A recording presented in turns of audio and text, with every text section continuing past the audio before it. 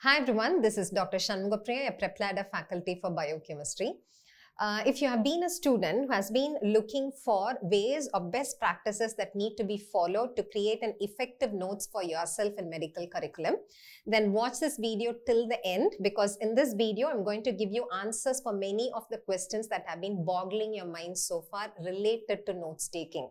Because I'm very sure that most of you must have asked yourself this question: should I take notes? If yes, then why should I take notes?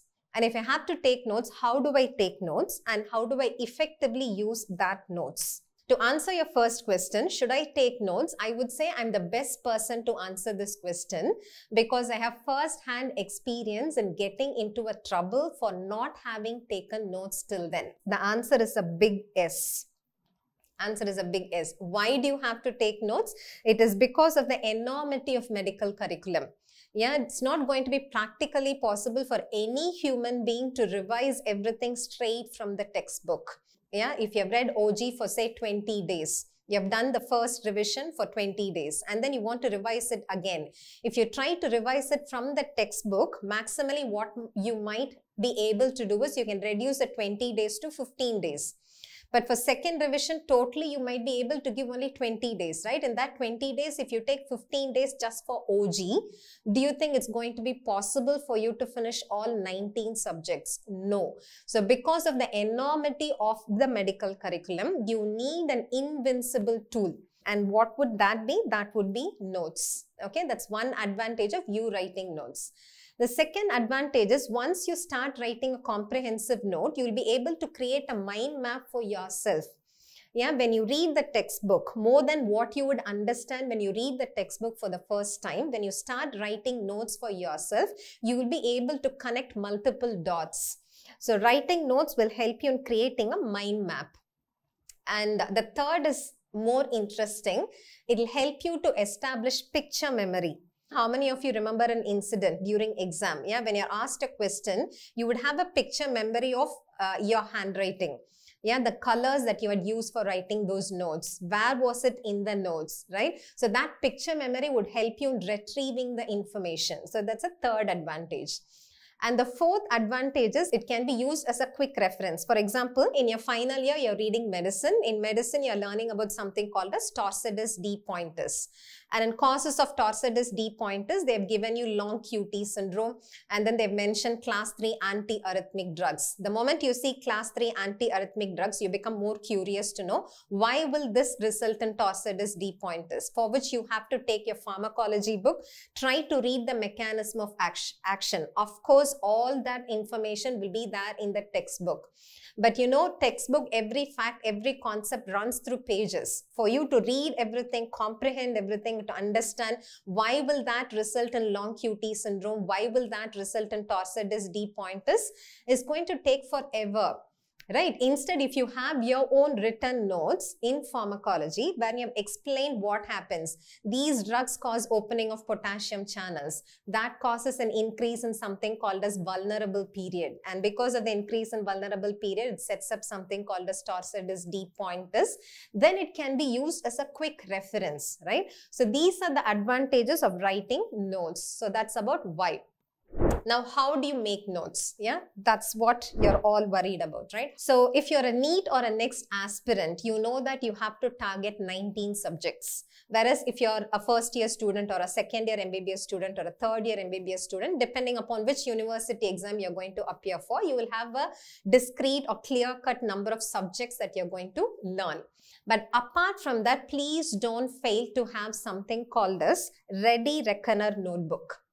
I'll tell you about this Ready Reckoner in a short while. For now, let me tell you how to write notes for these 19 subjects.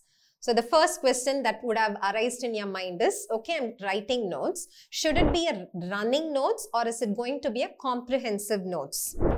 I am strongly against taking running notes. What do I mean by running notes? As and when the teacher teaches you, or as and when you're watching something as a video, yeah, you're taking down notes. For example, if I say that GLUT transporters belong to facilitated passive diffusion mechanism, immediately you start writing GLUT transporters, facilitated passive diffusion. And then sodium, potassium, ATP is primary active transport. So that's called as running notes. And I'm strongly against you people taking running notes, because we are in an era of information. Yeah, information overloaded generation we all belong to. So there is no dearth for the information. So it's all about how you understand that information, how you comprehend that information, how you are able to put it into use, for which you should be able to conceptually understand the topic. And that is going to be missed if you run notes, if you write notes during the lecture. So whenever you're listening to a lecture, concentrate on what is the information that the educator or the teacher is trying to convey to you. Don't waste your time writing down running notes, okay? And to write comprehensive notes in any of the notes that you're going to take, there are two features that you should ensure that your notes has got, okay? So the two features would be, number one is index. In every notes, there should be an index and page number, okay? And both should be linked. Isn't that obvious? Yeah, for example, if you're writing notes in notes for anatomy, yeah, upper limb notes. So you should say brachial plexus. So page number 3 to page number 5 is about brachial plexus. So that index should be there in your notes, so that when you see a PYQ, previous year question, or a grand test question which was asked about brachial plexus, you should be able to quickly retrieve those pages. Take your anatomy notes, look at the index, it says page 3 to page 5. So you go to page 3, read about it, revise it, try to see if you're able to answer the MCQ, okay? Point number 2 is notes taking is a skill that you will develop in due course. You should understand that all your MCQs or all your questions will be framed in such a way that they try to check if you understand the very minute differences between closely resembling conditions. Right? For example, they try to find out if you know clearly the differences between homocystinuria and Marfan syndrome. So you learn about homocystinuria, you learn about Marfan syndrome. When you write notes, it should not be like paragraph for Marfan syndrome and a paragraph for homocystinuria. There should be a tabular column. So write or draw as many tabular columns as possible, comparing and contrasting between closely resembling conditions. Okay, that will help you in due course, okay? And then draw as many flow charts as possible. That will help you in understanding concepts clearly later on. And for every topic, there should be points to remember. Once you're done writing down the notes, condense everything into points to remember. And after points to remember, you leave 3 pages blank. Why do you have to have 3 blank pages? Because when you read PYQs or when you're writing a grand test, you're coming across an MCQ based on which you've already taken notes. Okay, what will you do? You go to that notes, write down that PYQ. Okay, so check if you're able to answer it. Once you have answered it, go note it down in the notes. So that 5 days before the exam, when you take your notes, when you start revising, you don't have to go and work out PYQ separately. Once the topic is done, you will, like a cycle, you'll go through PYQs, you'll go through grand test question papers, so the entire topic is done. Okay, so that is how I would want you to take notes. Okay, so this is about taking a comprehensive note for all the 19 subjects. Now, what about the Ready Reckoner notebook? What is a Ready Reckoner notebook? It is nothing but a compilation of flashcards which are based on the various facts that you learn during your preparation phase. Okay, for example, a Ready Reckoner notebook again will have an index, will have page numbers, and then the first few pages can be left for chromosome numbers. Okay, so what will you do in these pages? You can devote like 3 to 5 pages for every topic. For chromosome numbers, suppose you're learning about say Prader-Willi syndrome or Angelman syndrome. You know, Prader-Willi syndrome is caused by microdeletion involving chromosome 15. So you're writing it down, Prader-Willi syndrome, chromosome 15. And then you're learning about another disorder, say Marfan syndrome, right? Marfan syndrome is also chromosome 15. So again, writing down Marfan syndrome, chromosome 15. And then you're learning about some other disease, Down syndrome, chromosome 21. So you keep writing down all these chromosome numbers and the relevant disorders, so that the day before exam, yeah, I said 5 days before exam, you start the complete revision. But the day before exam should be devoted for you to read only the Ready Reckoner notebook. Okay, where you're going to go through all these numbers, all these facts, how much ever you read, how many ever times you memorize something, these numbers will fail you if you don't revise the day before. Okay, so that should be in the Ready Reckoner notebook. So example is chromosome numbers, but apart from that, HLA susceptibility, right? That can be given 2 pages. After HLA susceptibility, you can have RDA values, recommended daily allowance values. And then inheritance. What are the disorders which are autosomal recessively inherited, disorders which are autosomal dominantly inherited, X-linked recessive, X-linked dominant. So for all these, you can have a list.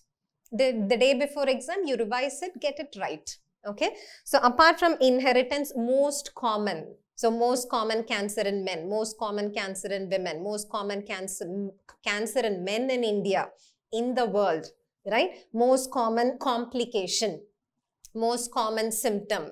Yeah. So for most common, you can have few pages. Drugs of choice, you can have few pages. So this is how you have to frame your Ready Reckoner notebook. You don't have to have a clear-cut idea when you start writing it. As and when you come across a fact, if you think that there are so many facts under this category, open that category, start building the list. Okay, so that's about having the Ready Reckoner notebook. Now you have 2 doubts, I'm very sure. When you say I have to take notes, do you think this notes has to be a pen and paper notes wherein I humanely write it? Or should it be an app-based notes? I would say that's your personal choice. If you think your handwriting is good, when I say good, it need not be beautiful. If you think your handwriting is legible, and if you think you will be able to rely on it to revise a few days before your exam, then please go ahead writing it down. Okay, and when you write down, of course, you have to be very meticulous using multiple colors, and then again, I'm not a person who's like so meticulous about it. I just write notes and then I revise it. So it's all your personal choice. Okay. Or if you think a handwriting is not legible, and if you think you're a tech savvy person, you don't have to be actually a tech savvy person to start using an app. So the advantage or the goodness of all these apps is initially they might not be endearing. But once you start using it, you will get used to it. Okay. So don't get scared of all these apps. Start using these apps. Okay. So if you have decided to use app, then I know Microsoft OneNotes is hands down is the winner. Yeah. So that's my personal choice. Microsoft OneNote, or if you're an Apple person, you can use Apple Notes. So there are many choices. Okay. And I can also vouch for flashcards. Anki's flashcards you can use. Yeah, you can write down notes, and at the same time, you can also create Anki's flashcards. The advantage of using these Anki's flashcards is wherever you go, it will be with you. You don't have to carry a physical notebook along with you. So if you have these flashcards, I know most of you, the moment you wake up, you take your mobile, check something, right? So if you have these Anki's flashcards, instead of checking Instagram reels, you can open these flashcards, try to check how much of memory you have retained, okay? And the next question in your mind is, should it be a self-made note or should it be a ready-made notes? I would say there should be a hybrid between the two, self-made or ready-made notes.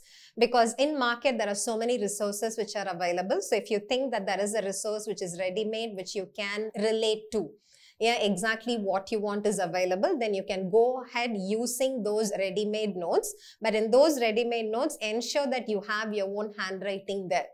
Add more points, add more PYQs, add more GT MCQs, okay? So Prepladder has got a comprehensive notes that is made ready for all its subscribers. I have personally experienced using these comprehensive notes, and you can definitely use these notes primarily because for every topic, they have image-based questions, they have case-based questions, and there will be a summary, exactly like what I told you.